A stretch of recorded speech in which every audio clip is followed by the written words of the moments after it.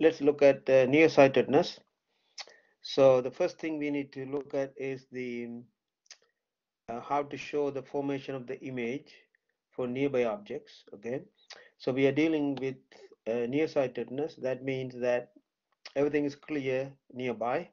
So if you have an object nearby, the image is going to be formed at the retina, so everything is fine. Now on the second question here, we need to show the image formation for distant objects. Okay, so let's say that I go to the distance now. So if light some comes parallel like that, so now what will happen is the image is going to be formed slightly in front of the retina. So there's a small problem because in order to see clearly, the image should be formed on the retina. So it's not happening right now. So what we need to do is we need to bring the focus back to the retina. So we need to diverge these rays to bring it back. So the corrective lens we need is going to be a diverging lens like this.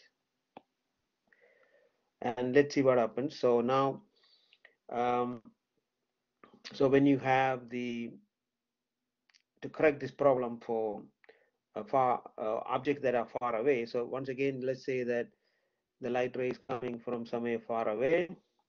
So what will happen is this lens will divert the ray a little bit, and then the eye will bring it back to the retina there.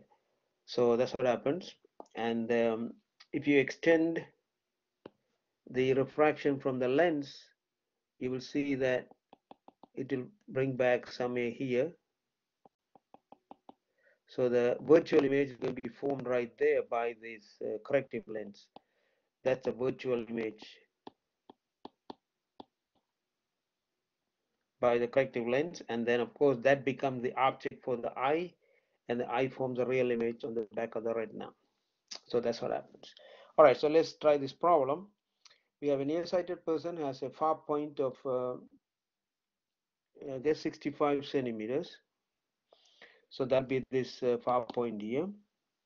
What power of contact lens and also spectacle lens are needed to restore normal vision? Now we'll do it for the contact lens first.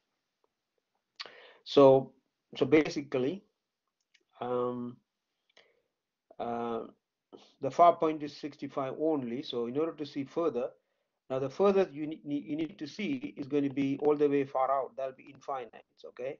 So for distant vision, the furthest you will see is going to be far away, which is infinite. So the object distance is infinite, and the image distance is going to be at if we bring the image at the far point, and then the eye will take care of the rest.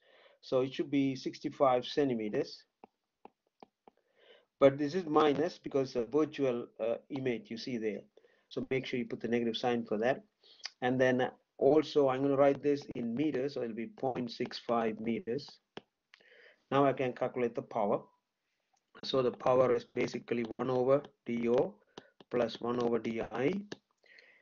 So if you plug in these numbers, we get 1 over infinite, and then di is negative, so minus 1 over 0.65. Now 1 over infinite will be 0.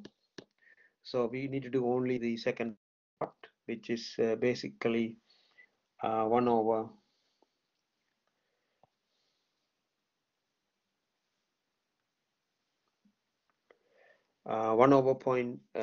negative 1 over 0.65. So let me do that.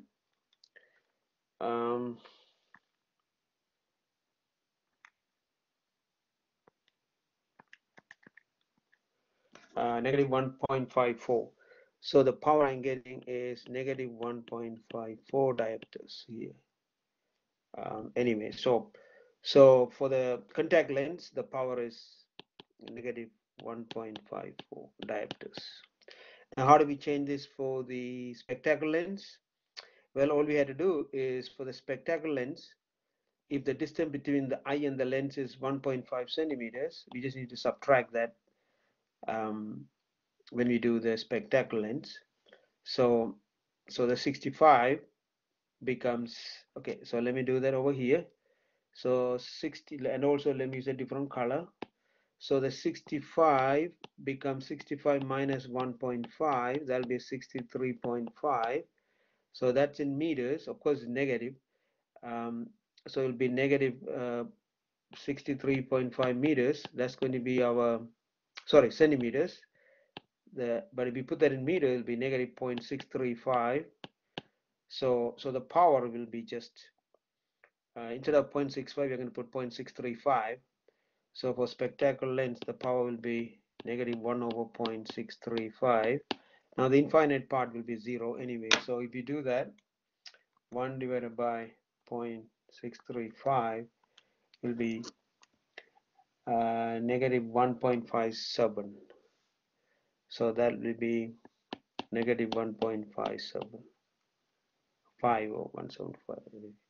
So the power for the spectacle lens is negative 1.57 diopters, and the one for the contact lens is negative 1.54.